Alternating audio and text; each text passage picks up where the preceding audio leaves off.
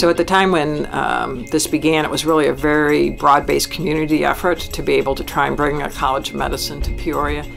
At that time, the only medical schools that existed in Illinois were all in Chicago. And so downstate communities needed physicians. We knew that physicians tend to stay in areas near where they train. And so the goal was to be able to bring medical schools not just to Peoria, but to other communities that were downstate. So what do you need to have a healthcare community? You need lots of things, but one of the things is physicians.